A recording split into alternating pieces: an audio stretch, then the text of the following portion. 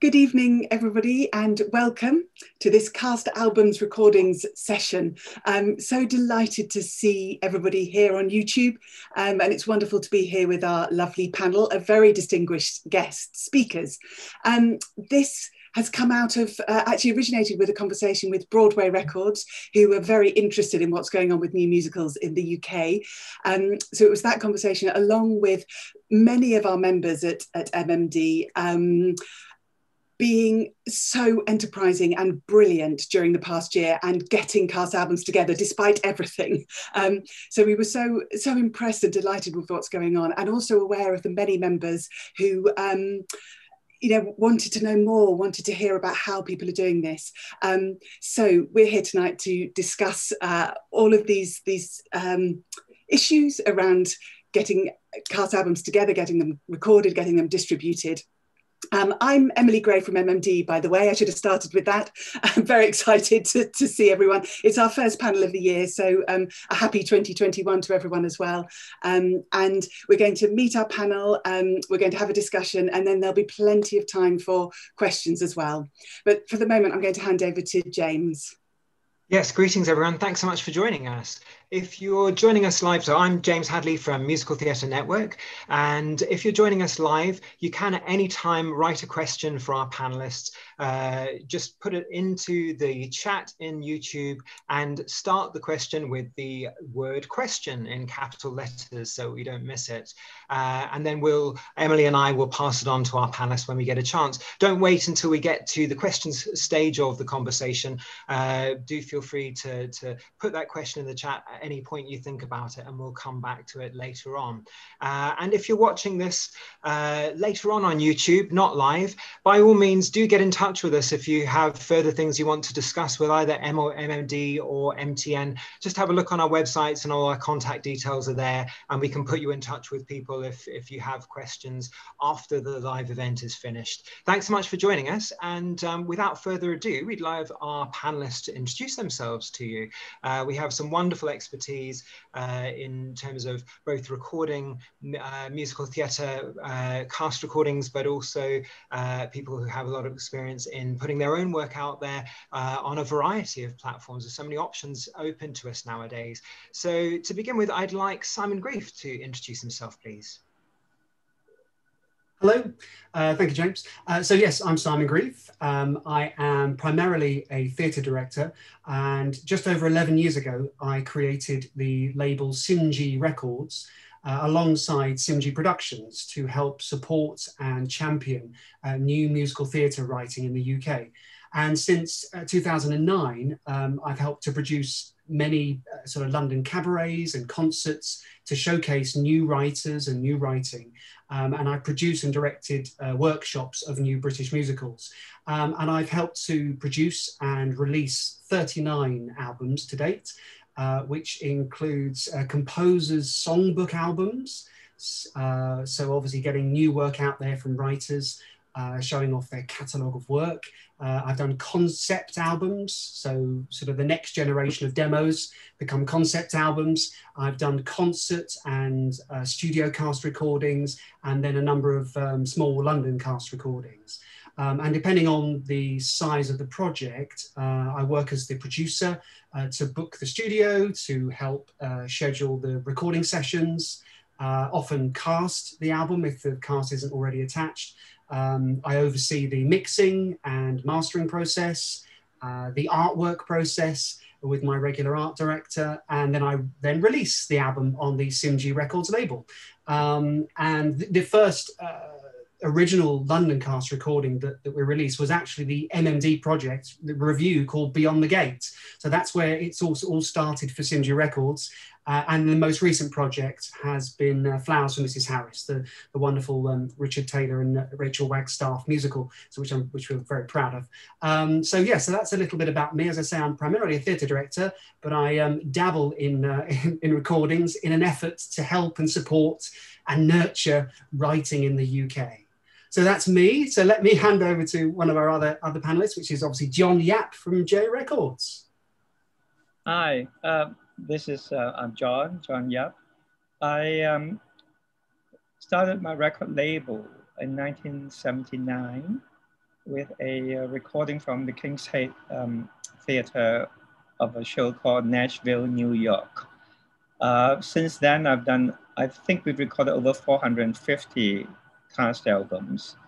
We are very active actually in America. We do a lot of Broadway and off-Broadway cast recordings, as well as London cast, of course, and a lot of studio casts. We've been very fortunate in that we joined forces with the York Theatre in New York, and we've recorded about 25 cast albums with them, all sort of new works and new productions of real classic worthwhile works. And one of my major contributions to the world of recording of musical theater is my series of complete recordings. I think we're the only one doing this series of complete recordings, in that what we do is we treat musical theater scores like opera recordings, where we record everything from the very first note of the overture to the last note of the exit music, using the original orchestrations.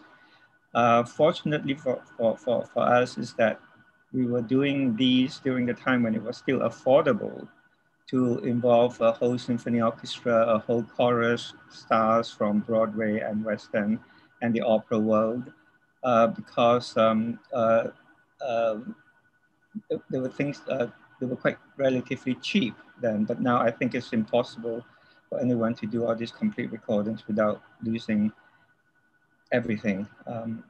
The latest complete recordings that we are enjoying the success of is actually a very old show. It's a Stephen Sondheim a show called Anyone Can Whistle. And we've just given it the first complete recordings, and it's sort of revealed wonderful aspects of Anyone Can Whistle that now people are taking great renewed interest in the work, more as a political satire rather than a 60s flop. In fact, I think I'm going to get a major write-up in the New York Times any day now, because they've been getting in touch with us, getting information. Anyway, so basically, our task is to record, preserve, and support the musical theatre, and hope to go on for a few more years. Hand over to Poppy, I think Poppy Burton. Hi, I'm Poppy Burton Morgan. So I'm a writer and director, and I don't really identify with the term producer, but actually hearing Simon, I'm like, oh yeah, I book the studio, do the scheduling, do the mastering and the mixing. Oh yeah, I don't do the mastering and mixing, but you know, oversee that process, the artwork. So I suppose producer as well. I thought I was prolific, and then I hear you guys, I'm like, oh, okay, I've only done 5. But I have created 5 cast albums of my show, 5 of my shows in the last 9 months, all through lockdown. So I can speak a bit about that, all the different aspects of that experience. And yes, the sort of trials and tribulations of doing everything like individual person by individual person. But it's been a great joy. And 4 of those 5 shows are brand new musicals that have never had a production. So part of the reason behind doing them is kind of putting that out there in part of the developmental stage of the musical, and hoping, well, already it's the case, you know, people contact me going, oh, I heard your album on Spotify, and let's talk about theatres, let's talk about what. So yes, I'm sure I'll name drop my shows later, so I don't need to name drop them now, but that I'll keep mine super brief. I think that's probably all I need to say, so I will hand over to Van Dien. Hi, thank you, Poppy. I'm Van Dien, president and co-founder of Broadway Records. And we started in 2012. We've released about 250 albums since then, including 49 releases last year during COVID. So we're very, very active, in this time, and have found ways to be very productive during a very challenging time, and in all sorts of ways, from home and remote recording to COVID standards in certain places and everything in between. So we found ways to help artists get their work out there during this time. And we've been very grateful to be able to do that. I'm also a Broadway producer of 13 shows. I've done 1 West End and 6 national tours in the US. And on the album side, we do all types, but a lot of Broadway cast albums such as Matilda and Anastasia and The Color Purple, which we got the Grammy for. Did some revivals like Fiddler on the Roof and My Fair Lady and Once on This Island. And we do a lot of work with up and coming writers, emerging writers also, including 2 new albums, Willow and Over and Out, that were just featured in the New York Times, about this new writing team led by Morgan Smith, and what they've created called the Averno universe, where they have an interconnecting world of musicals, which is really exciting. So we're big on supporting new writers, wherever we can, and have been particularly active this last year doing that. Done a bunch of concept recordings, have a bunch more scheduled for this year, in addition to Broadway, off-Broadway, and some solo artist records too, and composer albums and the like. And I think that pretty much sums it up. Great, thank you so much. Lovely to hear from you all. And we do have Vicky Stone joining us as well, probably in about 15 minutes. So we'll hear from Vicky as well. But to come to our sort of our first question panel, we would love to hear more from you about some of the very specific circumstances of one of the most recent recordings. And I guess it's so interesting to hear what the challenges are and how our world has changed. And, we know we may be in this situation for a lot longer. So I wonder if I could go to Poppy first. Would that be all right? Just to give, and then we'll hear from the other panelists as well. So. Yeah, well, maybe I'll talk about our most recent release, which is In the Willows, which is a hip hop musical version of Wind in the Willows by Kenneth Grahame. This is where I have to name check my 2 writing partners, Pippa Cleary and Kieran Merrick. Check them out. They've also got lots of other things on Spotify. So that was a really tricky process for us because, well, it wasn't tricky, but it was a joy. But we were sort of simultaneously workshopping the new orchestrations because this is the show that's had a full production. It did a massive tour in 2019, but we spent sort of most of last year doing quite big kind of structural and like tonal rewrites, and so we've just released an EP, a studio cast EP. It's just 6 songs from the show, 3 of which were from the original production, and 3 of which are brand new. So and the challenge with that show is that it fuses kind of hip-hop beat-led score and classic musical theatre epic show tunes score, and there were 2 composers bringing really different sound worlds. So 2 composers and then 4 orchestrators. So part of the purpose of doing that cast album was to find the orchestrational kind of sound of the show and unify these quite disparate sound worlds.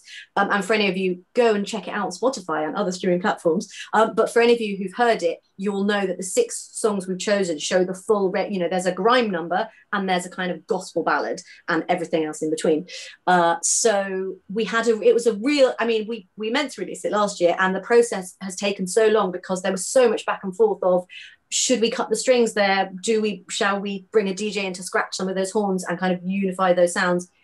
So there was so much back and forth. And of course, if you're in a shared space doing it together, that can be a quite quick process. But when you have such a large team with so many people and you're doing it digitally, it's sort of delays and delays and delays. But I'm glad we took the time, super happy with the end result. But of course, it's sort of, we're all freelancers essentially. So you just it just eats into your time and you go, oh, it's been 6 months and it's still not out, but it's now out. So go and have a listen. Right, thank you, Poppy. I could see Simon nodding there. Similar experiences, or? Yes, certainly in these current circumstances, absolutely. I think just before the first lockdown in the UK, before lockdown 1, we were planning a project, and then we obviously had to stop that while we went into lockdown. And then between lockdown 1 and 2, we got into the studio as quick as we could, socially distancing, looking after each other, and getting as much down that we could in the studio before we went into lockdown 2. So I have had a couple of projects being stretched. And as Poppy said, we've had to sort of work remotely much more than I'd ever done before. So doing notes, via email and Zoom sessions, and even recording that way as well. Asking people, certainly musicians who brilliantly and now singers who all brilliantly have their own home studios of good quality. They can actually submit to us their vocal or recording stem, and then, you know, with good engineers, we just you mix it in and sort it out in mix and mastering.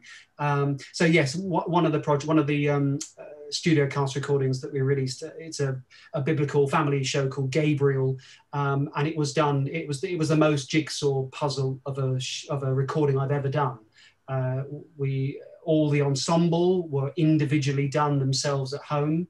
And then we had to look at all the vocal stems, clean them all, politely tune them all, do everything one needs to, because it's all done remotely and, you know, with very little assistance. And then, as I said, we did the vocals between lockdowns, so I could get the individual principal cast members in one at a time, with time in between, socially distant, cleaning everything to get all their vocals down. And the piece itself is it's not just a load of solos and duets. It's a lot of company work.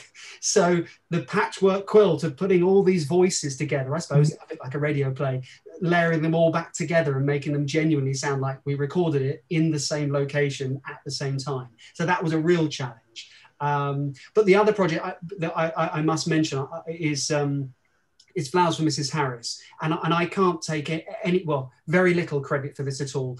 Richard Taylor, who is a wonderful, glorious British composer, who I've known for many years. And I've actually, as we were discussing Flowers for Mrs. Harris, I realized that I'd recorded, with his permission and we'd recorded 3 of his songs on my earliest albums. And so Synergy Records started as just an outlet for artists and writers just to get stuff on record. And we released, 3 of his songs on my first 3 sort of solo albums from West End artists. Anyway, cut to Flowers for Mrs. Harris, and he said, well, we're going to record it, and we're doing it between lockdowns, back at the Chichester Festival Theatre, on the stage, socially distanced.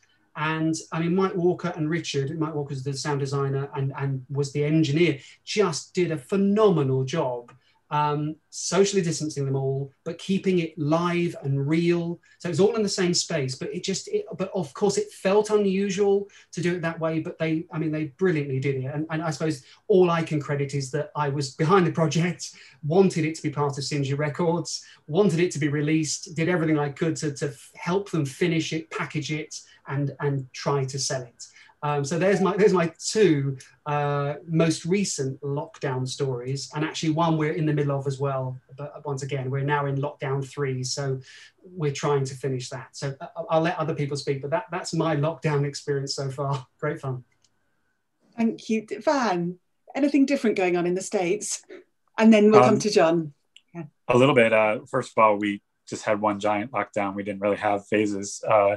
So it's been pretty much locked down since last March. So that's, I guess, one difference. But our biggest project that we've done during this time would be the Hadestown holiday album that we did called If the Fates Allow. And we did that over multiple days and in multiple ways. So for the ensemble parts, we did the band first in a large studio where everybody was 12 feet apart and we had separation. And everybody who could wear masks, of course, did. Brass, obviously, that's a little harder, but they were even further apart. And then the ensemble did the next day in the studio, again, all separated at least 12 feet apart with barriers. And then all the lead vocals were in separate booths in a smaller studio. So there was all the typical protocols that are used these days, and temperature checks and, masks wearing and, et cetera, and making sure everybody was tested before, et cetera.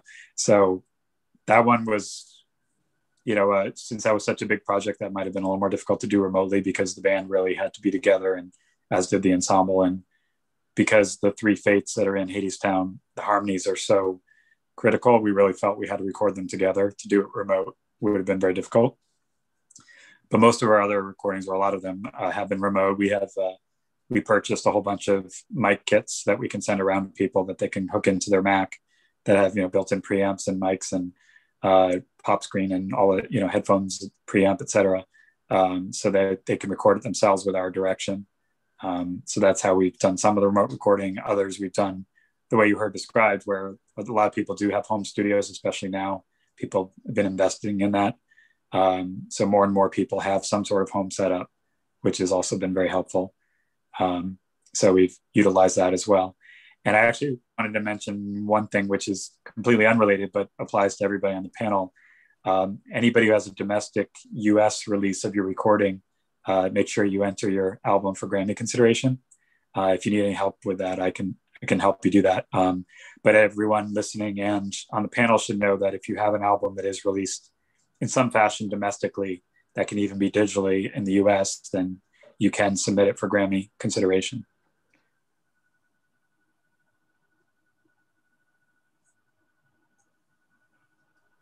Thanks, John. Did you want to come in? Yes, I was going to say, actually, for me, the lockdown period was almost heaven sent, actually, because I've done a lot of complete recordings that are still in the cans way back. So that only because I've been so busy making new recordings in New York and in London, and that all these wonderful recordings that I have in the cans that drove everybody crazy around the world by not releasing them and not finishing them. One of them, of course, was One Touch of Venus, Kurt Weill, finished that. And The Dancing Years, Ivan Novello, the first complete recording of it, that's finished, that's released. But the one that everybody wanted was Anyone Can Whistle, which I recorded 26 years ago. And it just laid in the vault, so I'm finished. But this lockdown period since March gave me the time and the impetus to get to work on that, and I'm thrilled I did, because it's a wonderful recording with Julie McKenzie, Maria Friedman, John Barrowman, and Arthur Lawrence. Arthur Lawrence played the part of the narrator, which is a character in the original version. I finished that during from March, almost because there was nothing else to do, and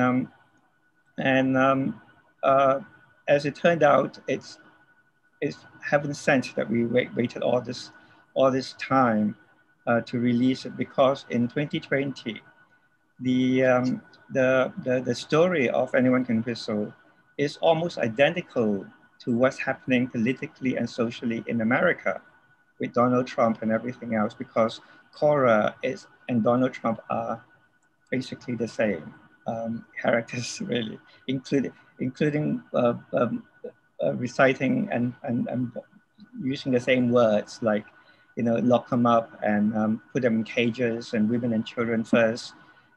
All the theaters are dark. Anyway. So the lockdown has been very good, and I've got another 8 or 9 complete recordings in the cans that I paid for, that cost hundreds of thousands of pounds to make. Anyone Can Whistle cost me about 350 to 400,000 pounds. Then I dread to think how much it will cost now to make a recording with a full symphony orchestra and a full chorus. So that's been my blessing from lockdown. During the period, I've also managed to spend the time with my engineer to, we found a way to digitally mix 2-track recordings. I mean, not master, mix, I've actually called it Digimix. So what I've been doing is I've been taking all the old public domain recordings, like The Boyfriend and Saturdays and Velmas and things like that, and digitally mix them. And they sound absolutely amazing. It's because all those recordings have been made in the 50s, were very badly mixed and badly mastered and badly sort of balanced. But I've managed to make them sound like they were recorded just last month.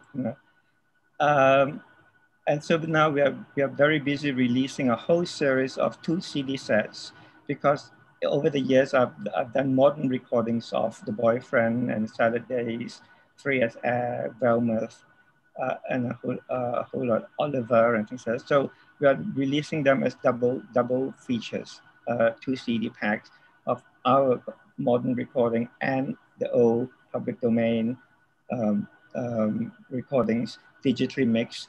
And it's proving to be a huge success because now we're getting people writing to us, asking us, when is the next DJ Mix double set coming out? And the joy of this is that, of course, it's renewed a lot of interest in the old British musicals, you know, the Salad Days and the Free as Air and The Boyfriend, Belmouth, Oliver. So that's what been keeping us busy this last few months. That's fantastic. Thank you, John. And it's amazing how prolific so many people are being in this area. It does seem like, as you say, there's some silver linings to the situations we're finding ourselves in that can be quite good for sort of, clearing out the attic in terms of those recordings that just need the time and space.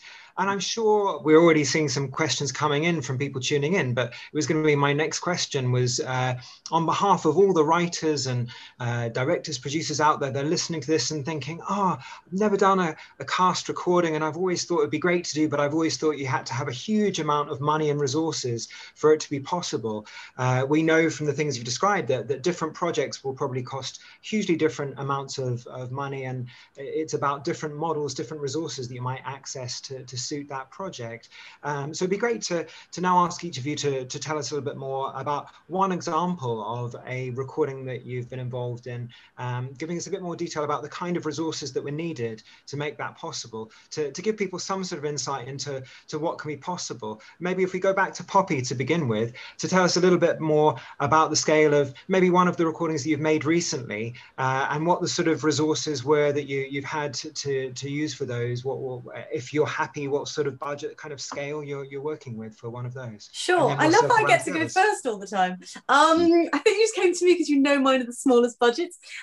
Well, so we are really lucky. I run a theatre company called Meta Theatre, and we are frequently get Arts Council funding for our projects. We sit quite firmly in the subsidised sector. For any American viewers, there's sort of 2 strands of British theatre, kind of subsidised, which I don't know what the equivalent is. Anyway, subsidised and commercial. So we sit quite firmly in subsidised. So all of the 5 projects we've made have only been made possible because of Arts Council funding, basically. And the budgets, but, you know, also the thing I would recommend for people out there going, I'd love to do this, quite a few of ours, we've done a studio cast EP, which is just 5 or 6 songs. And I think particularly if it's a new project and it's still in development, that's a really brilliant way of like crystallizing the sound of your show and getting your 5 or 6 best songs, which really will be the heart of your show anyway, rather than, and obviously that means fewer performers, fewer recording days, a smaller like fee for the person mixing and mastering because it's just fewer tracks. So the whole thing is smaller. So our, well, I don't know if I want to give away the budgets, but ours have ranged from like £5,000 or £6,000 to like £20,000. But it's still, you know, that's still kind of a relatively, you know, compared to the $350,000, we're not in that same league. But I think also that's possibly because we're getting amazing West End performers, but they know that for these new British musicals, obviously we hope they're going to go on to become like 6 with its 150 million downloads. But, you know, that could be like 10 years time. And in those 10 years time, you know, other recordings might get made. So I think that a lot of performers, you know, they're on a buyout and things, but they're probably quite small fees relative to those big Broadway recordings where people know that serious money can be made and therefore they want to sort of be a part of that. I know other people put actors on royalties and, you know, that's sort of a different model again. But I'd say as a piece of advice, again, if you're doing something at the smaller end of the scale, if you can do a buyout, it just makes the logistics easier because it's such small money that you don't want to get into the admin of going, here's your £1 in Spotify royalties.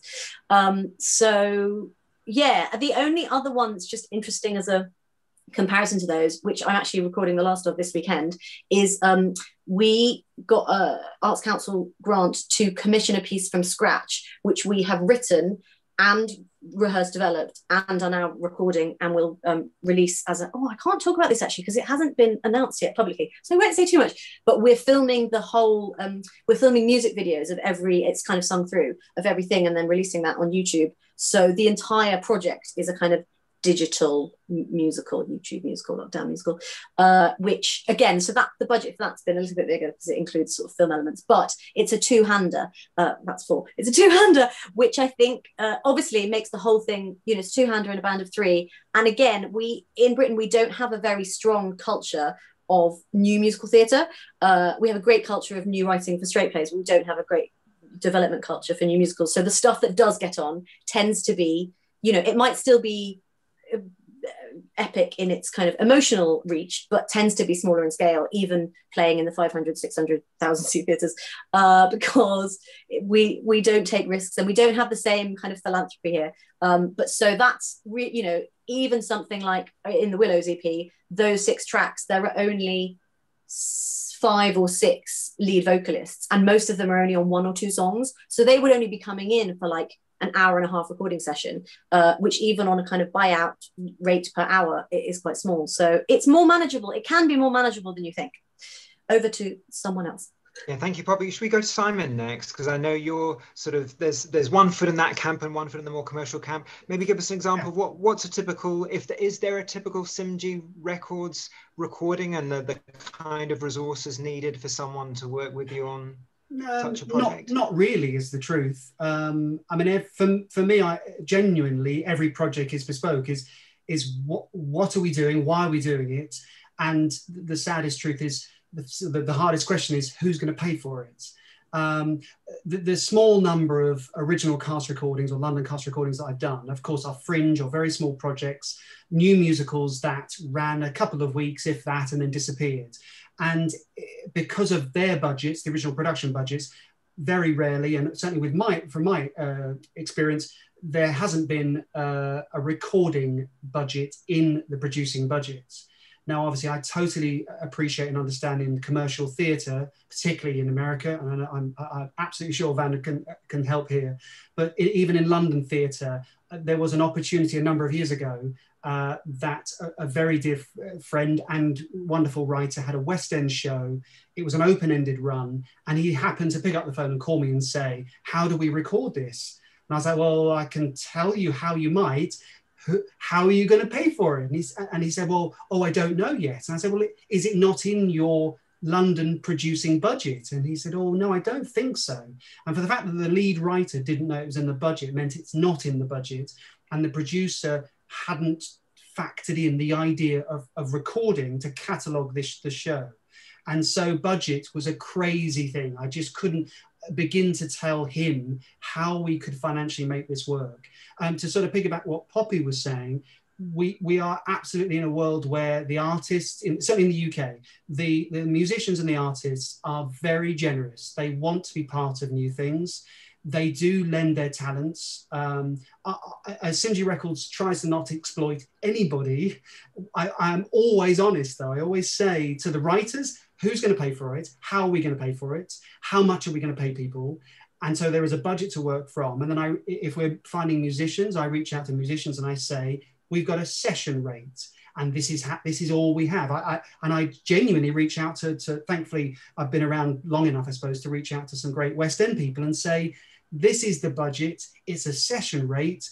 There aren't any royalties, because the truth is we're never going to sell enough units to make the money back. It's all about the love of the recording or cataloguing the album so it can live on in the audio world. And I suppose in the bigger picture, people will hear it and maybe want to do the show. Once again, something that Poppy mentioned. If people can't hear it, they're probably not going to suddenly want to do it. They can read a script or a libretto, but they can't hear that in a script and a libretto. So recording projects, it's for me is, well, me helping and assisting and supporting new musical theatre writers, it's inevitable. So I say, well, you need to record it. The budget question, once again, I wouldn't know how to answer, other than I do get a lot of wonderful composers, and a lot of them MMD associates come to me and say, how do we get this recorded? How much is it going to cost? And I say, what is it? Why are you doing it? And don't panic. It doesn't have to cost hundreds of thousands of pounds, depending on what you want it for. A demo can cost very little if that's all you need to say to people, this is what it sounds like. If you then want to go and sell it, yes, that might be a different story, because you want to obviously try and put the bells and whistles on it. But once again, it shouldn't be costing hundreds of thousands of pounds. Oh, there's Vicky. I'm sure you want Vicky to introduce herself. I'll shut up for a minute. Yes, welcome, Vicky. Thank you for joining us. We're pausing that question now, and I'll tell you what we're talking about in a moment, Vicky. But before we introduce you to where we're at in the conversation, everyone else has introduced themselves and just spoken for 2 or 3 minutes about their relevant experience of either recording a cast album or involvement in distributing it. We know you've had a recent, really interesting experience with Zoological Society. So, Vicky Stone, if you'd like to tell us a little bit about you and your experience with Zoological Society. Yes, will do. Thanks for having me, everyone. Sorry I'm later than I said I'd be. Turns out that I have terrible timekeeping when running a masterclass. You live and learn. I released a cast album last March called #Zoological Society. It was a commission by Royal and Derngate, and their brief. They didn't commission Zoological Society. Their brief was something that had to work digitally, and they didn't specify what medium digitally. And so I came up with the idea of a concept album, and specifically looking at the old concept albums that used to happen in the 70s and 80s, and as a sort of thing that's died. And I felt like looking at the new musicals sort of world in the UK, I felt like new musicals were starting and they were brilliant, but then they wouldn't carry on. And it's mainly because there isn't enough resources to make them fly. And so I felt like if I approached this brief from Royal and Derngate about something that was digital first, and specifically tried to write a concept album rather than a cast album, to try and like give the show a bit of a flavour and to sort of get some life around it. And the original idea was that we were going to have 12 animations to go with the 12 songs, but money meant that we could do 2, obviously, because these things are hugely expensive. But yeah, so that's my experience. I've got a lot more to sort of chip in about the actual process of recording and distributing and how much it cost and what that process was like and how many people were on the team. But I won't talk about that now. I guess I'll just talk about that as and when. So yeah, no, that's perfect, Vicky. Because so the question we were talking about when you kindly joined us was asking everyone to tell us a little bit about giving all the writers out there some insight into the kind of scale of resources and budgets they might be working with on a project. Poppy and Simon have just shared, and I'm now going to hand over to John and then Van to tell us about your relevant experiences. So John, are you waiting patiently there? You want to jump in? Yes, actually I want to contribute towards the financing of it and the participation of producers. Actually, in 1983, I went over to New York, and I think I still am the only British company that's straddled both worlds. So I've done a lot of Broadway cast and off-Broadway cast recordings. And I think I'm the only British company that's ever gone over to that side and recorded American cast albums. Usually it's the other way around. Usually it's Americans coming over here. So I'm still very, very active with recording in New York. But since 1983, for On Your Toes, when no major companies wanted to record that wonderful revival, I got in touch with, because I was friends with the managing director of the Rodgers and Hammerstein estate office, and we got in touch with, well, they got in touch with me actually. And so together with them and with the Kennedy Center in Washington and the New York producers, we worked out a way of co-financing the cast album. At that time, it was costing over $200,000, $300,000, even then in 1983. And found a way of the producers, the publishers, the rights holders, and myself, of course, contributing towards to make this cast album happen. And that formula, I think, took hold. And I believe Van, you can confirm this. I can actually confirm because I've done quite a lot with Broadway producers and off-Broadway producers where the producers are now, is part of their budget. It's the American culture where paying for the cast albums is the producers, is in their budget. And so basically, unlike the British producers where they still expect the record companies to pay for them, in America, the show producers are now paying for the recordings and then giving the recordings to an independent or to a major label to release. In my case, because I want to own the master tapes, the rights to them, I offer to take care of a chunk of the budget. But I don't know about Van, but that is very much the culture now in America.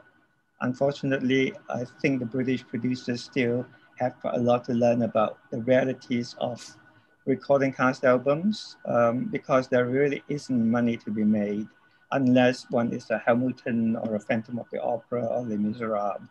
The 99% of cast albums do not make money at all. For the producers, it's a wonderful, useful tool for them to promote the productions and to promote the afterlife. That's why the authors are also very interested in financing and contributing, because if you have a recording, you have an afterlife. Because some shows may be 20 years old, and because of the recording, it suddenly gets revived, or it gets an interest be paid, and then you might have a whole new hit. So just wanted to add on to Simon's conversation about financing. Thank you, John. That's great. And then Van, there's a nice segue there. Can you tell us about how Broadway Records works and the sort of approaches that you take to working with a recording? Absolutely, and I could also talk about budgets too. So to add to John's point, we have been trying to convince producers to include it in the budget. Hasn't actually happened very much. What does happen is they don't really think about it as early as they should, I guess is what it comes down to in terms of the budgeting side.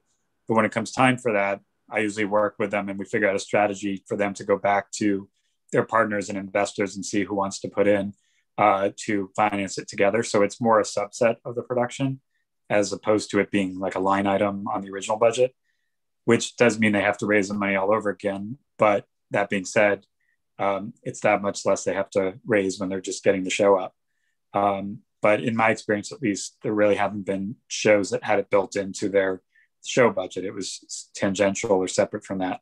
But to John's point, it is correct that most of the burden usually falls on them because they're the ones who get most of the benefit because of the marketing, historical, licensing aspects, because as John said, most cast recordings do not make a profit.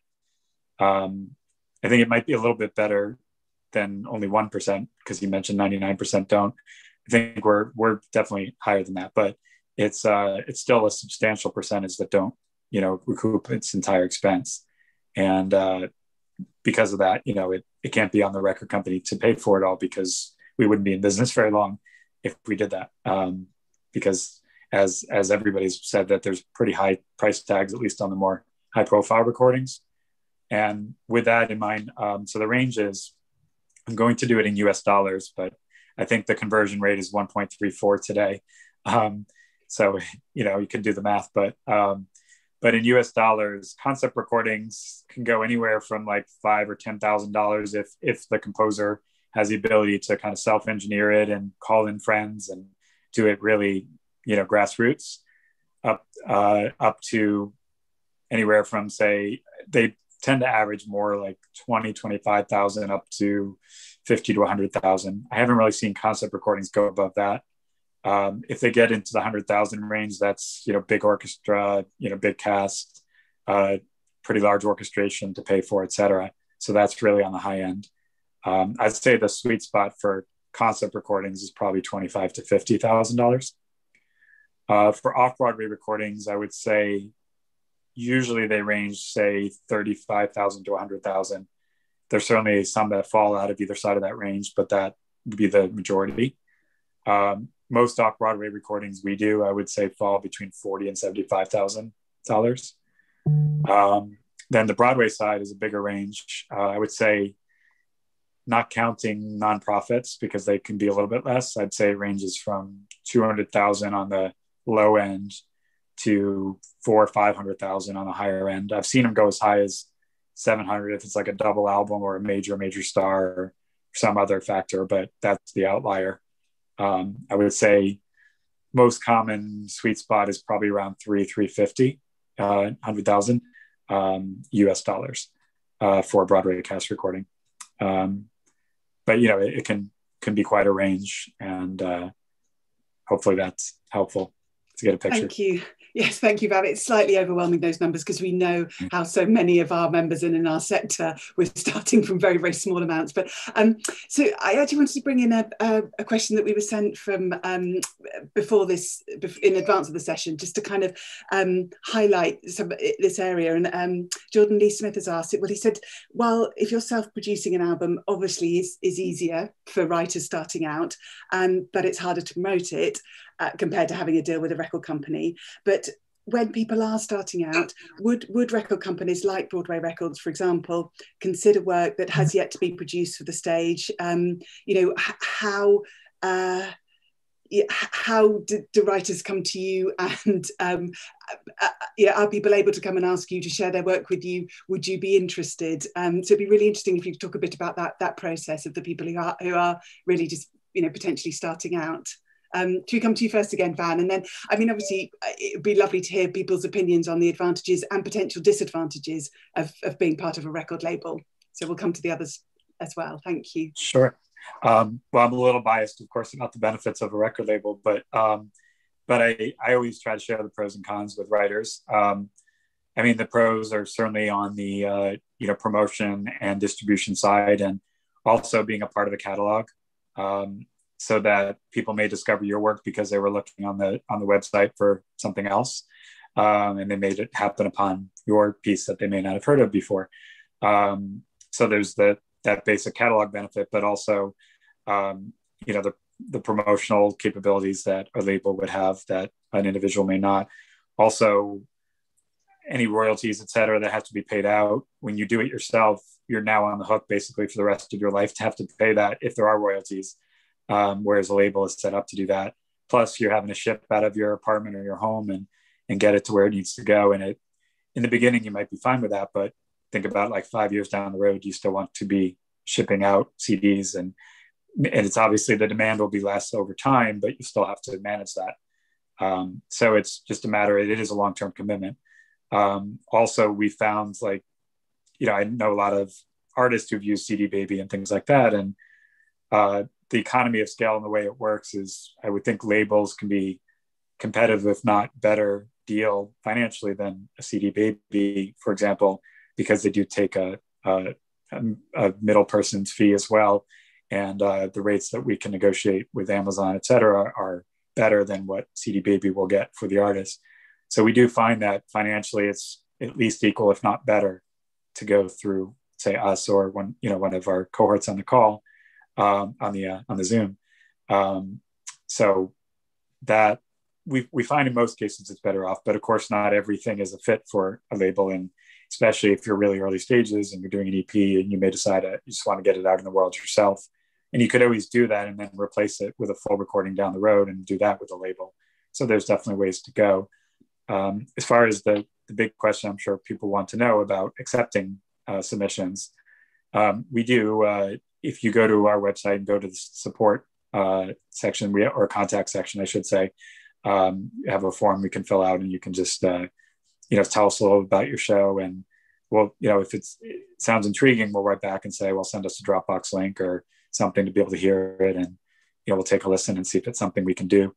We have done quite a few recordings where it has been self-produced by the artist, and we're just getting it out in the world, so we're really acting more as distributor. And we've done that many times. So if the work is a good fit, for us, then absolutely we would consider that. Great, thank you. I don't know if we could come to a different view from, say, Vicky's perspective of kind of, obviously you had a partnership with your concept album, but how's it gone in terms of getting it out into the world? Good.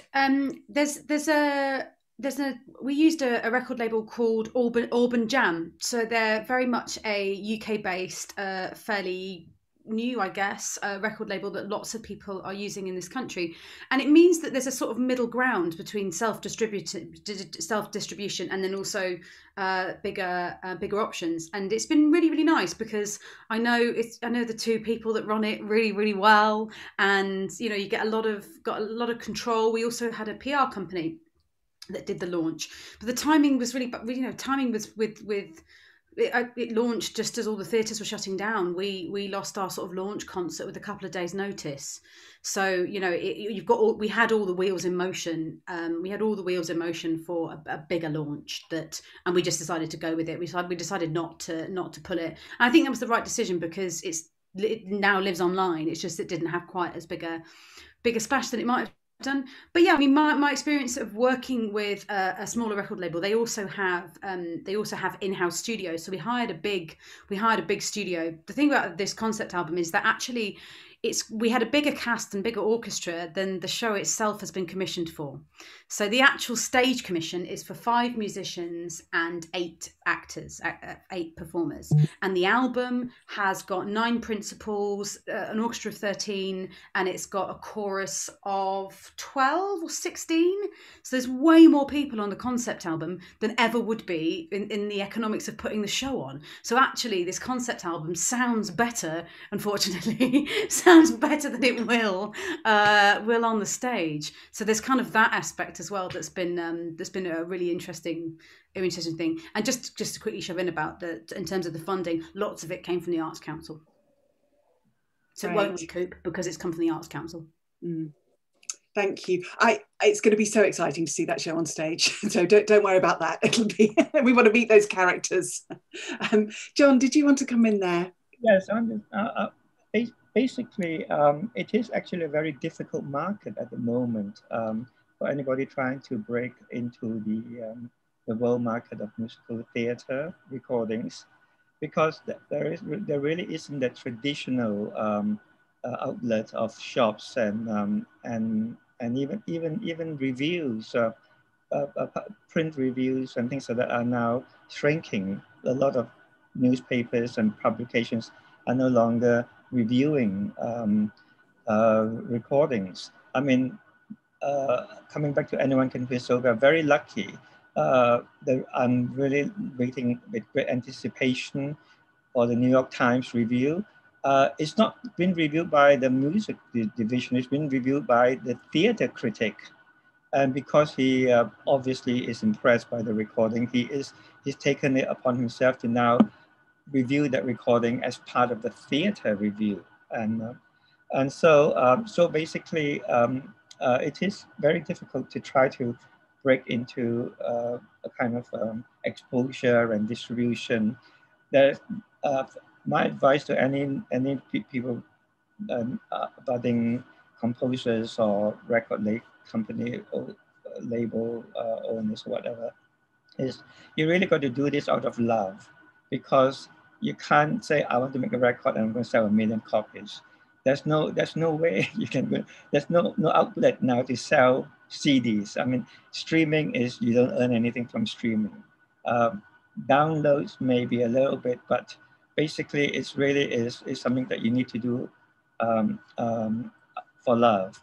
And in terms of choosing a record company to distribute your recording, like Van said, it depends on the catalog. Over the years, we have, for example, we have built up a formidable catalog in that, we have all the greats, both British and American composers in our catalog. And that in itself is generating interest and publicity. For example, before Anyone Can Be So, my last new recording was a Broadway show called Something's Afoot. That's a legendary cult musical from the 70s, produced everywhere, but they never made a cast album. And so the American writers, when they decided they needed an album, a studio cast album to keep it alive, though they got in touch with me, a British company. And it's all because they looked at my catalog and they saw Kurt Weill, Stephen Sondheim, Kendon, Ebb, Rodgers and Hammerstein, all these big names, including Sandy Wilson and Julian Slade, in the catalog. And so they want to put their recording, the studio cast recording, the first recording, in with that crowd. And so I was very happy. But so it's important that you should choose a catalog that has some kind of interest in the world of musical theatre. Thank you, John. Poppy. Yeah, I just wanted to add, because again, we're like the young, scrappy, hungry end of this, and we just put ours out. We used a thing called Ditto, but I think there's a similar thing called TuneCore, and that's just distributed digitally. So we don't have physical copies at all, although my composer and co-lyricist for another of my shows, The Rhythmics, is very keen that when that show has its production, maybe this year, maybe next year, that we will like do full-on record LPs, because it's that sort of a show and it's that kind of demographic. Anyway, fine. But the thing I was going to say is we, along with all of the shows that we have developed and are developing, we have made music videos. So I've talked about this, talked elliptically about this one that I can't properly announce, that we will do the entire thing, 7 music videos, which will tell the whole story of the 40-minute version of the show. But particularly another show we cast album we released last year, the show's maybe only got, I don't know, it's got like 4,000 streams or something on Spotify, but the music video that we have put out on Facebook has had 10,000 views just on Facebook. So I mean, again, because I'm a writer and I'm not particularly commercially minded, I'm like, the thing I care about is reach. So the fact that we've reached 10,000 people on Facebook alone, I'm like, yes, that's a win. And on Willows, the show that we just released, one of the characters is deaf, and a lot of the show is performed in a kind of integrated British Sign Language and hip hop dance. And so it felt really important. Obviously, the cast album is not particularly accessible to a deaf or hard of hearing audience. So we made a music video for that features the deaf character and performer and is integrated BSL and captioned, which again, already that's reached several thousand. It's only been out a few weeks and has reached several thousand people. So music videos, top tip. Wonderful, Fantastic. Thank you. Did Van or Simon want to come in on this question? I just realising we've got half an hour and we've got a lot of questions from our lovely audience.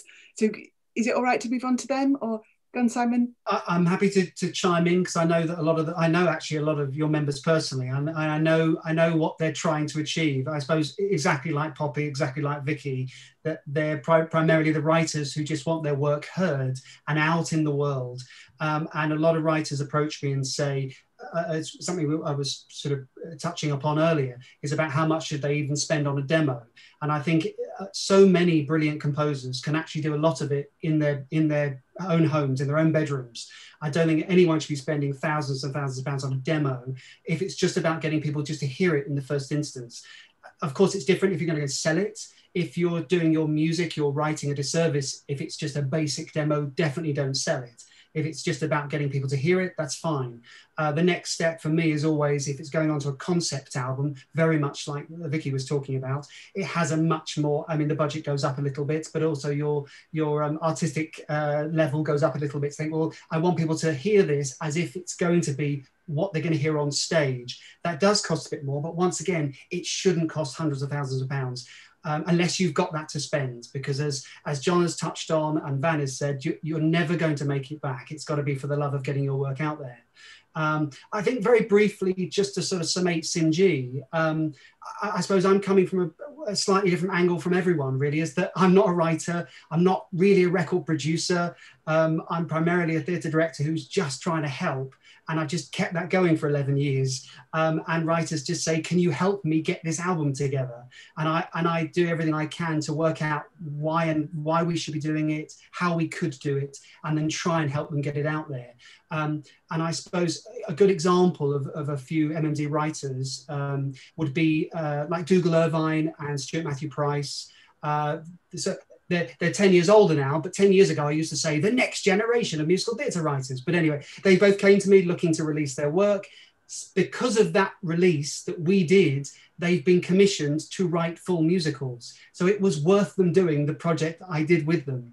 And other examples of small budgets but doing cast recordings A good one will be the Bake Hall Bake Off. I did many years ago. It was a college drama school project, acting musicianship project. They all wrote it. They got it on a small fringe theatre, and R&H said, "Oh, we'd like to license this show. Have you got a recording?" Of course, they then came to me and said, can you help us do a recording? So that was done on a budget. It was a piano vocal only, but it sold the show so they could get more productions and license the show. And of course, what Van is talking about is on a much larger scale, because it's about the producers wanting to throw their musical around the entire world. What I'm talking about is small, but it's a start.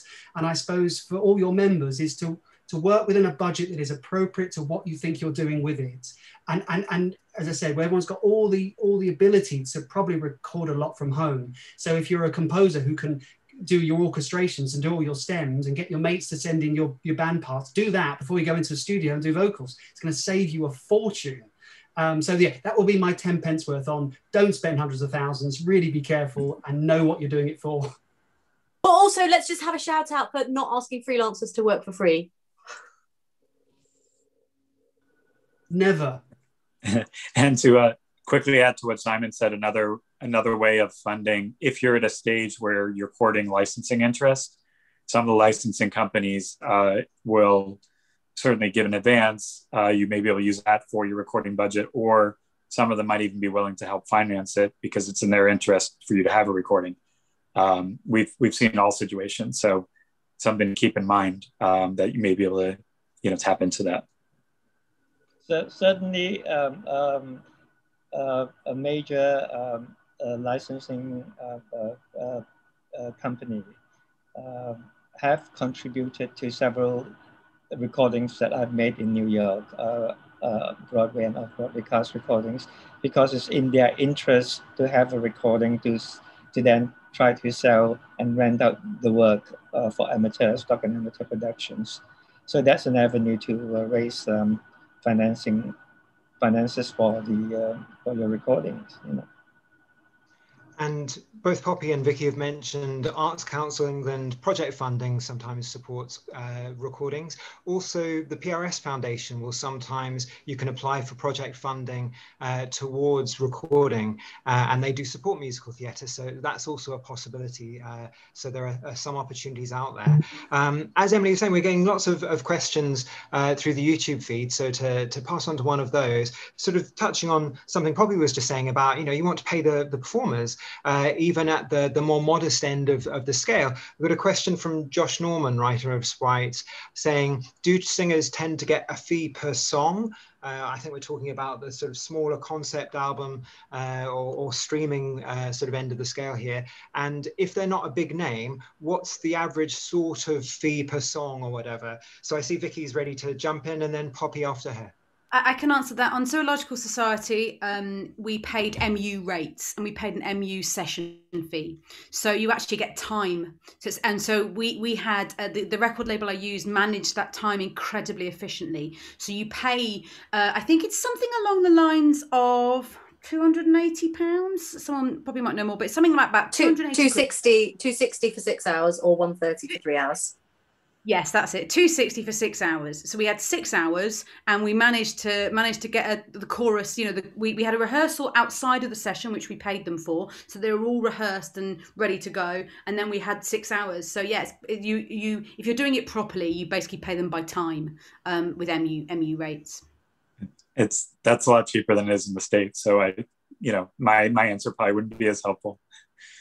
Yeah, but that's the musician's rate.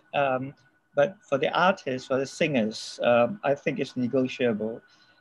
I've experienced people doing it for love, up to me paying thousands to the performers. For the musicians, it's a set fixed session rate, 130 for 3 hours. Also fixed for ensemble singers as well, actually, for a chorus. There's a vocalist rate if you choose to use that. The equity rate, I think I think it's 130 for 3 hours, I think. And for just to add, for the lead vocalists, this is a matter of political principle, but we paid by hour on a buyout fee that was higher than the MU rate, but it was the same, dependent. Like one of our we're doing a cast EP of The Little Prince with an amazing composer called Candida Caldecott. You've got to check her out. But our title role, The Little Prince, is a complete, like, new graduated last year, hasn't done anything. You know, he's on the same rate as Clive Rowe, who's on Willows and on another thing. But, oh no, I'm not there to really forget I said that thing. It's on YouTube. Oh, yeah. Someone else talk now. It's Favoured Nations. We paid everyone. We paid everyone on Favoured Nations as well on the Zoological Society. All the principals were on the same money. Yeah. Yes, good. Favoured Nations is a very useful tool to have. I mean, I have worked with big international superstars, film stars, but I've always used the Favoured Nations as this is what everybody gets. And you'll be amazed how big names, Hollywood names, if they want to do the project and make the recording, they'll do it because money is no object to them. So Favoured Nations is a really good thing to use. And you keep to it. You don't try to pay someone more secretly because they do talk. And as long as you have that one rate that everybody gets, then you can get big names for peanuts, really. Great.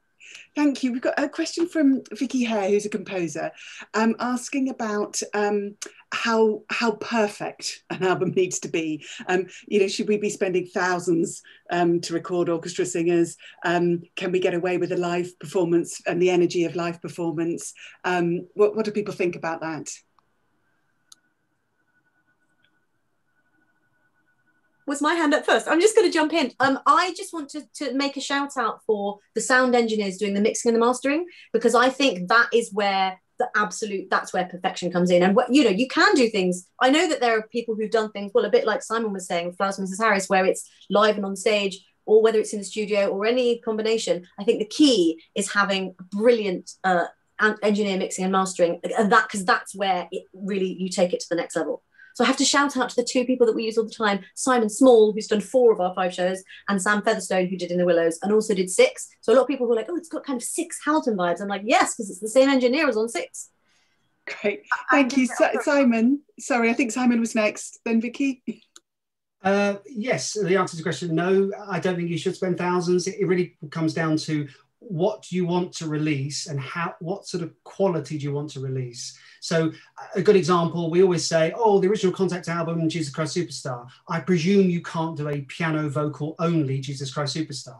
You probably need to do the rock score. And I would always say, whatever project comes my way, if it's a demo or a concept album, I say, how big do we need to realize this? And therefore, how much is that going to cost? So once again, if you've got a big budget and you can pay that, go for it. But I don't think you'll ever see it back. And sometimes producers don't need to hear all of that to hear writing. It depends on the project. And as I said earlier about licensing, a review show called A Spoonful of Sherman started as a piano and 4 singers. And the creator and writer said, can we record this? I said, yeah. And it's gone on to have a slightly larger life, but it started as piano vocal only. Ushers, which is a show that recorded, actually, and Vicky mentioned Auburn Jam, they recorded it. The team wanted me to release it, and it was done with piano vocal. They kept it really simple as that. Yeah, so that will be my answer. Vicky, did you want to? It's all right. Actually, John? Yeah, I'm in a slightly different boat because we deal with international and we have to compete with the commercial market with the major labels. In fact, I've licensed a lot of recordings to BMG and EMI. A lot of people don't realize they are actually my recordings, but they come out on Sony and EMG, you know, they belong to me. But I have got no choice but to do big productions, you know, with big orchestras and stars and things like that, just to maintain the image of our label.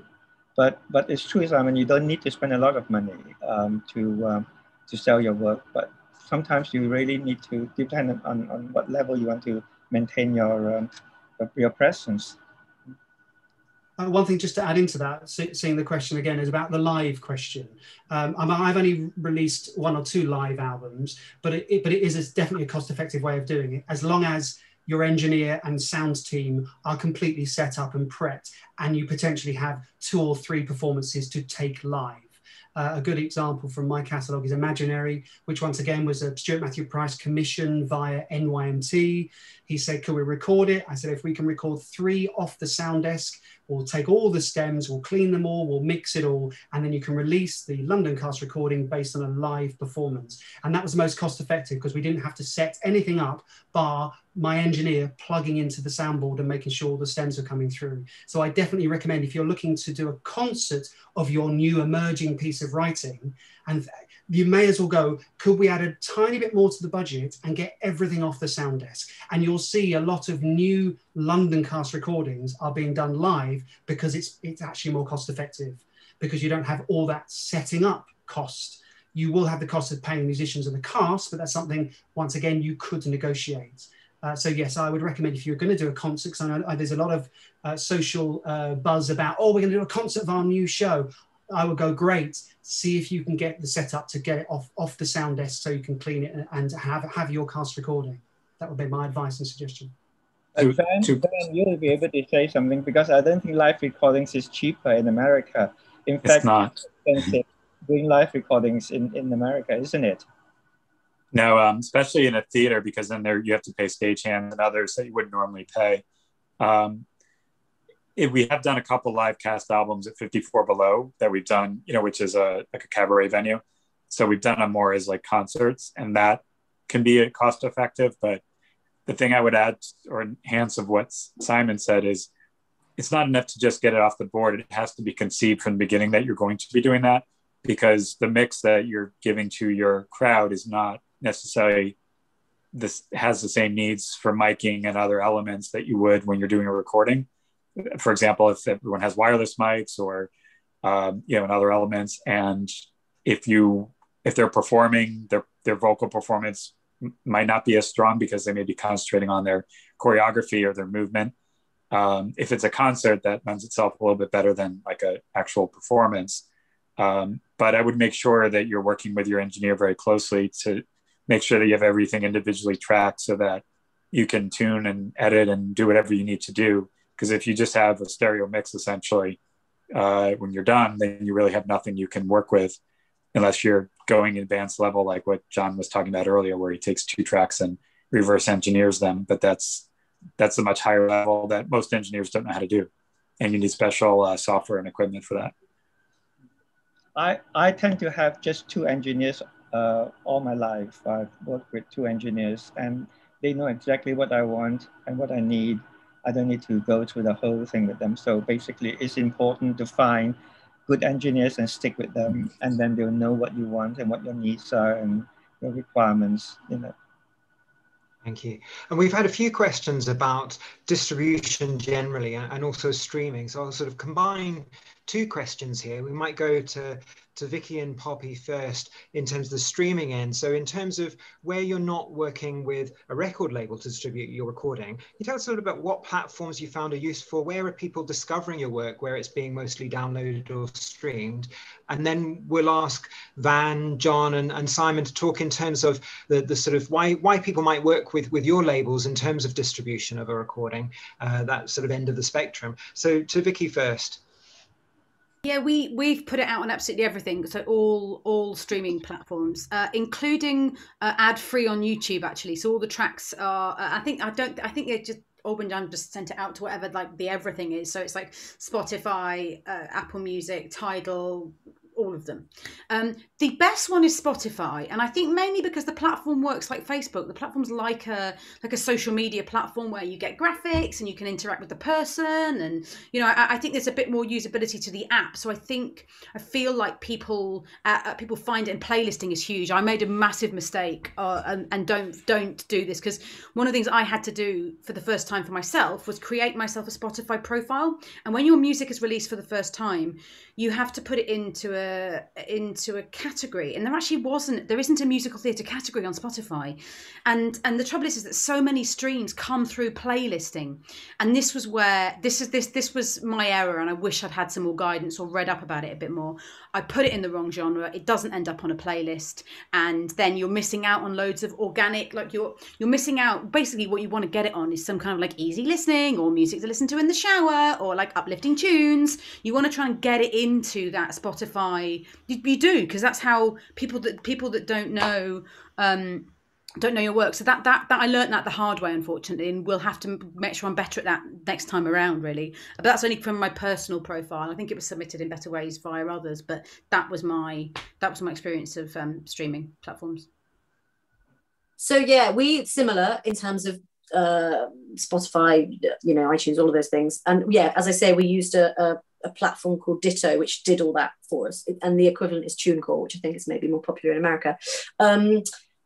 Yes, just to speak on the playlist thing. So I personally stalked a load. So there are quite a few musical theatre playlists, some of which have quite a lot of listeners. So I just personally try to find them on social media and be like, hi, I've written this thing, have a listen. If you like it, I'd love you to listen to this song. I think it'd be really good for this playlist. And a lot of them didn't reply, but some of them did. And there's one very lovely person who has now put songs from 3 of my different albums onto her playlists. So it's good to do a bit of legwork. But I think, yeah, Vicky's right, Spotify, there is this sort of organic growth vibe to it. And you get this sense that particularly if you've got multiple shows, I think they piggyback off each other because people listen to that thing and they go, oh, what else have they done? So, yeah.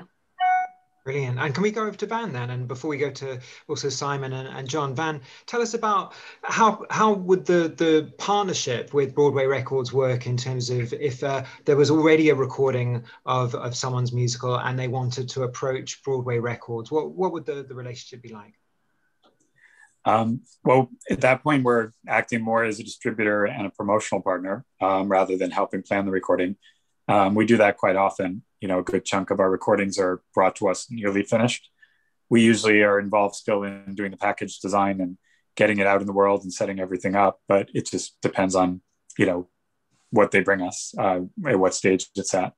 So we can really fit in on any stage, whether it's from before it's even recorded to it's being, completely done. It's anywhere in between.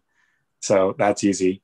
I used to be a little bit more against streaming on day one. I think John still is, and I understand because it pays so little. But I found more and more that I don't feel like there's as much crossover between Spotify and iTunes. So I used to worry that we'd be cannibalizing our iTunes sales by doing Spotify in the beginning.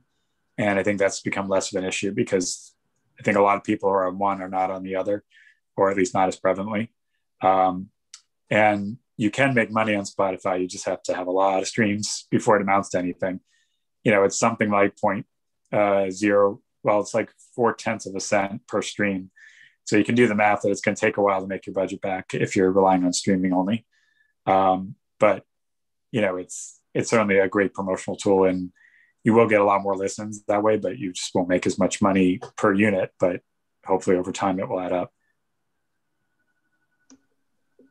Thank you. Anything further on distribution from Simon or John? John, you said? For us, it's very, very different because we've been doing it for a long time now, 40 odd years. My catalog is more about the preservation and the promotion and the exposure of musical theaters, the greats, and to keep them alive. So basically, we are not really so much into exposure and making money and things like that. We're just putting it out there. Distribution is almost non-existent now in terms of trying to sell a CD or whatever. Even if you put it on downloads on iTunes or Spotify, unless you are high profile, your audience is not going to find you because they got millions of songs and millions of names that they search for first. You have to expose yourself, and somehow you need to expose yourself in different mediums, in different ways to direct people to search for you on streaming. I'm not a big supporter, as Van knows, of streaming, but we have put a little bit in it, and we are on streaming. But it's basically direct marketing now. We found that we've been very successful building our own base and exposing ourselves and finding new people to directly sell to them and to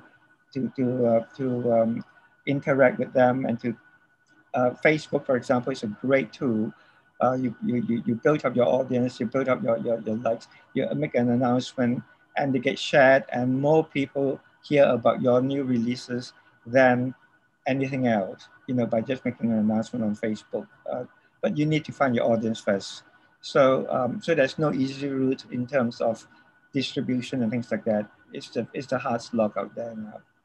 I mean, to think that there was a time when I licensed The Rink with Liza Minnelli and Chita Rivera, the Broadway cast, to Polygram.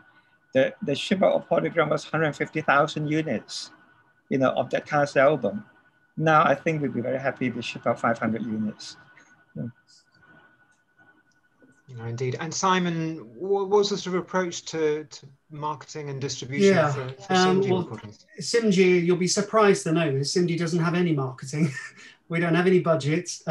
Simji is literally me. So when I'm working with a writer or a producer of a show, or it's a partnership, I work with them. I'm only helping them to get their work out there. Distribution is really hard. When the label started to grow, and pretty quickly, it took me by surprise, I approached leading distributors in the UK, and the figures just didn't add up. I mean, to put it into perspective, I mean, Simji, a limited press, the smallest I can do in replication is 1,000 units, and we're talking a niche market. We'll be lucky to shift anywhere near 1,000. So you go, well, so then you have to go, why are we pressing CDs? So, and as I said, the cost didn't add up with the distributor because they take so much off the sale price that I couldn't even return anything to the writer. So as I say, I work with the writers like a partnership, and I say, we sell this together. I'll do everything I can that you can recoup. Inevitably over the last, and it's only really been the last couple of years for me, where the writers, of course, have said, well, we need to go digital, which I agree. I'm with John that I can't do streaming. I'm still old fashioned. I still buy CDs. I mean, I'm not that old, but I'm old enough. I still buy CDs. And the reason we still press CDs, even as I said, it's a niche market with a very small audience for new musical theatre writing in the UK, is the writers have something tangible to give to people. They can say, here's my libretto and here's my concept album or cast recording. Have a listen, have a read. Digital is a little bit harder. You're asking people to open up an email, read it on a computer, download all the tracks. It seems to not work that way. So we still press physical CDs, but now we're only pressing, hundreds, definitely not thousands. And distribution-wise, the physical product, I rely on Dress Circle. It was a physical shop. It's now literally a fledgling, online shop. I'm doing everything I can to try and promote them and say, hey, you can get the whole Simji Records catalogue at Dress Circle.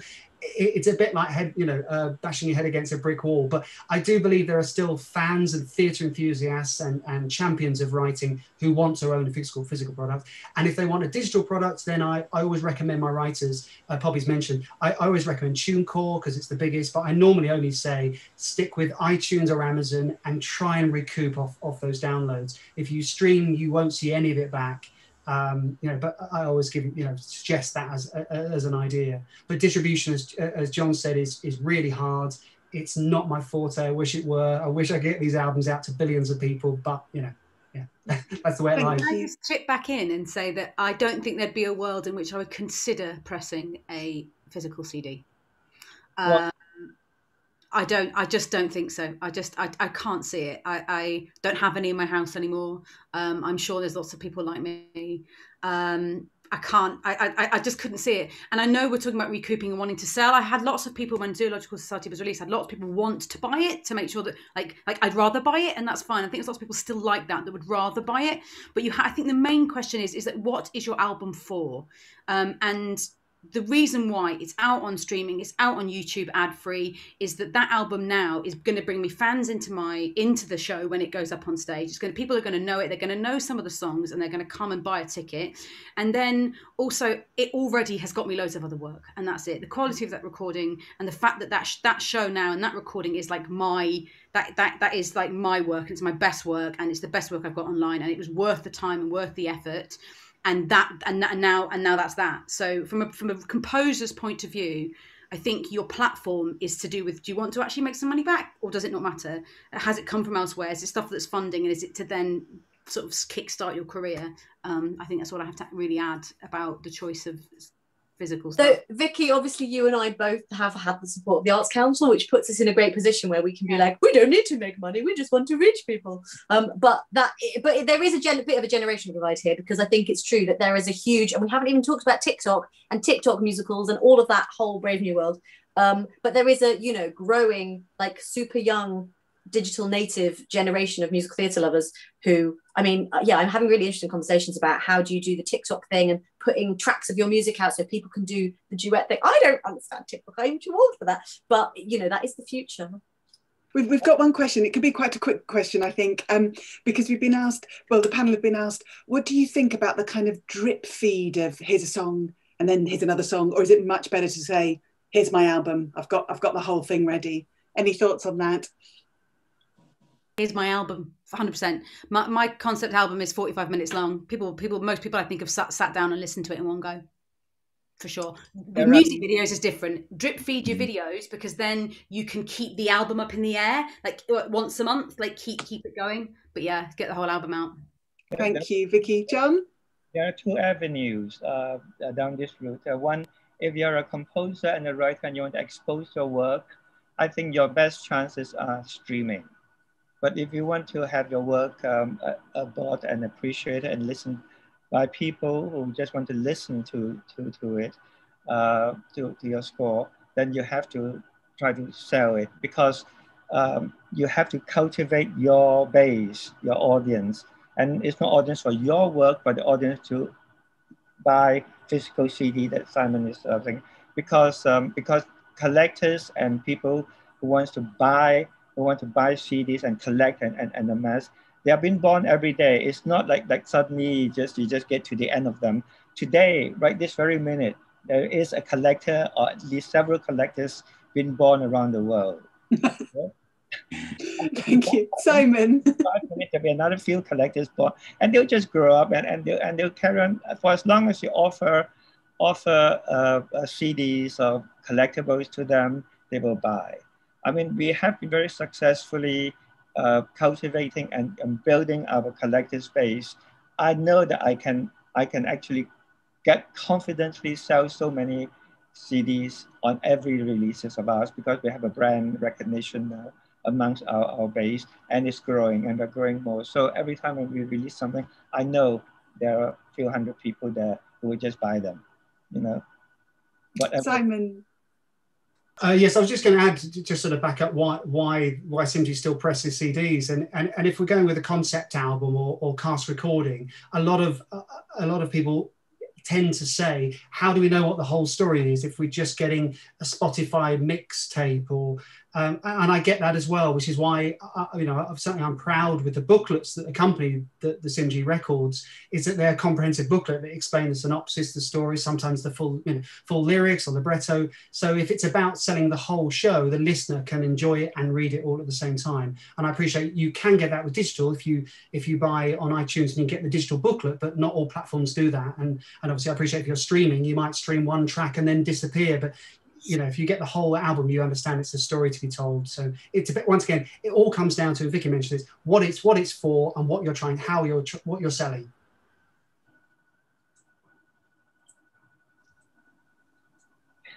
Brilliant. We've got some other questions here, but I realise we're out of time. What do we think, Emily? Do we want to keep going a little bit? How are people placed for time?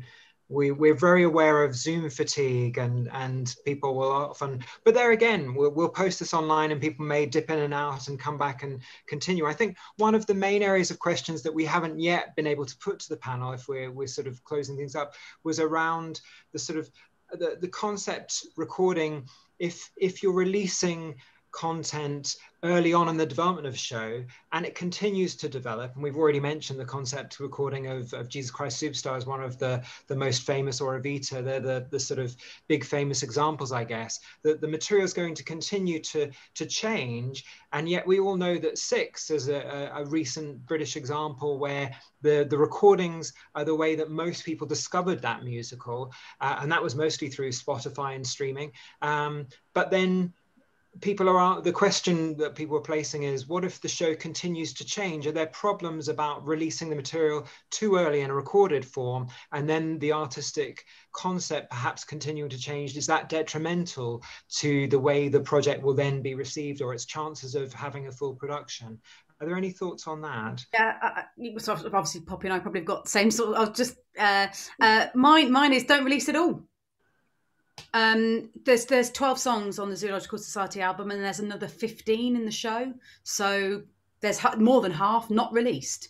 It allows you, and also I deliberately chose those songs so that there's some story missing. There's an entire character missing, not on the album. That's a surprise. So the through line of the story, the amount of tweets and messages that I get. I've got a song. I suppose the most popular song is called Marvin, sung by Lucy Jones, and it's about a penguin that goes missing. And the amount of tweets that I get about where is Marvin, like loads of people constantly just where is it? And she sings it a lot in like online concerts and stuff. And that's great because that is the story, and I'm not telling people what that is. So there's something left. That's why I've not got a digital booklet. I've not done all that. I've decided to just not like to leave people something to left. So that's why my advice would be don't put it all out there, because then you can let it change. So just to quickly add to that, which is maybe an error, one of the cast albums we've released from a show called Housefire, which actually was I think I saw that performance of that penguin song, and I think that was one of the inspirations for Housefire.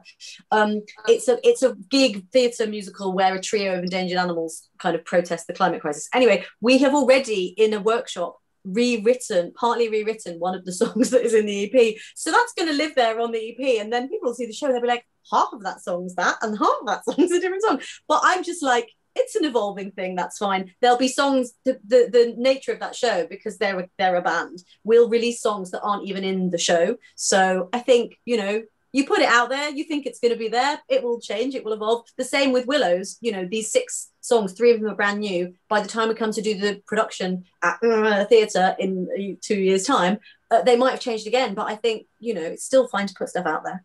I think Heather's is a great example. The 2 recordings of that are really quite different, and that's fine. I think audiences like stuff that changes and I think don't hide it. Great. Or you can release remastered, re-release with bonus tracks. Indeed, bonus tracks, lovely. Yeah, I think we need to bring it to an end there, partly because Simon's children, it's their bedtime, and that's very important, and Poppy's children. So thank you so much, everyone. Thank you. And for our lovely audience, we're going to ask you for feedback, please. If you have a moment, that would really help us. And thank you so much to this wonderful panel. Really interesting, so much more to be discussed. So we will keep talking to people, and please, audience, keep in touch with us. And a very big thank you. And bye-bye from us all. Thank you so much to our panelists. Thanks for joining us. Bye-bye. Bye.